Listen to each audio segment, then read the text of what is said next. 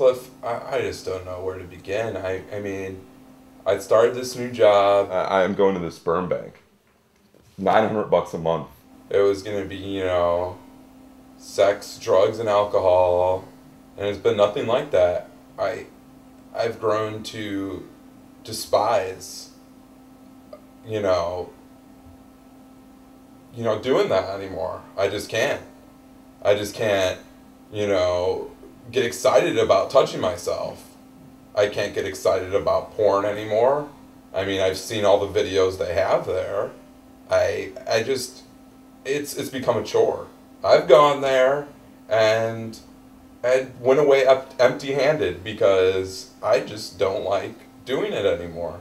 Do you think it's the repetition, the monotony, the well moisturized hands? No, because, like, I mean, there have been days, and, you know, when I was like 13 or 14, and it was, you know, a hot summer in Chicago, and I had nothing on but my swimming trunks, and man, I'd go at it 7, 10, 15 times sometimes a day. I remember when you'd come over and Yeah. you'd lock yourself in the bathroom. Exactly. I'd do it at your house.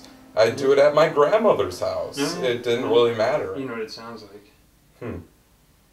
It sounds like you don't like it because now your favorite pastime has become your current labor. You ever think about that? Like, you're saying the reason I don't like it is because it's work now. And that's because I don't like work? I think so. Yeah, I pretty much hate it. Yeah. I do hate work. Now I have to weigh out what's more important, money or masturbation. What about money for masturbation? Or that. It's quite a quandary. Sorry, Edward, your hour's up, and the old love muscle still works for me, so I have some business to attend to.